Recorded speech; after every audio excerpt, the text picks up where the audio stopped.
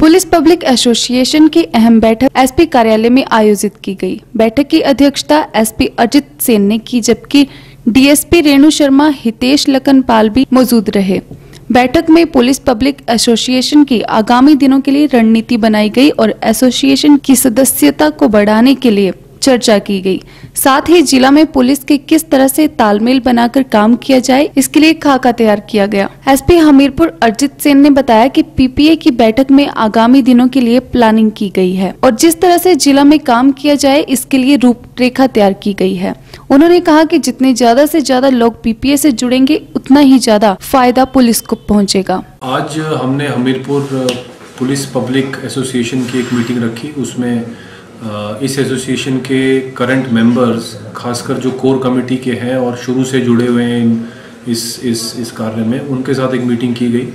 इसमें हमने कुछ इम्पोर्टेंट मुद्दों पे चर्चा की, जिसमें से इस एजेंडा इस एसोसिएशन के मेंबर्स ज़्यादा बढ़ाने का एक मेन मुद्दा था, जिसमें विमेन रिप्रेजेंटेशन और यूथ और सीनियर सिटीजन्स को जोड़ना एक हमारा मेन कार्यक्रम रहेगा।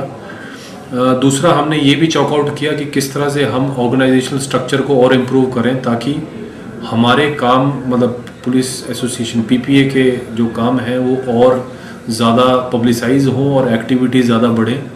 तो हम इसके बाद और भी मीटिंगों का क्रम जारी रहेगा और हमको उम्मीद है कि जितने ज़्यादा लोग आपके माध्यम से हमारे एसोसिएशन के साथ जुड़ना चाहें उतना हमको ही फायदा होगा और एज वॉलंटियर्स वो हमारे साथ एसोसिएट कर सकते हैं। पीपीए अध्यक्ष रमेश ने बताया कि बैठक में पुलिस के साथ आगामी दिनों में किस तरह से काम करना है इसलिए चर्चा हुई है और स्कूलों में जागरूकता शिविर, नशे पर नकेल कसने के लिए कैसे काम किया जाए, इन सभी पर आगामी रणनीति बनाई गई। इसमें था कि ट्रैफिक की और नए बंदे मिलने और स्कूलों में नशे के बारे में, और यही था। और बैठक में पीपीए प्रधान रमेश, महासचिव राजीव पुरी, मेहर सिंह, सुभाष, राजन, संजीव, नेकराम, जसवंत सिंह, जसवीर कुमार, अरविंदर सिंह, रिपिन कबिल भी मौजूद रहे।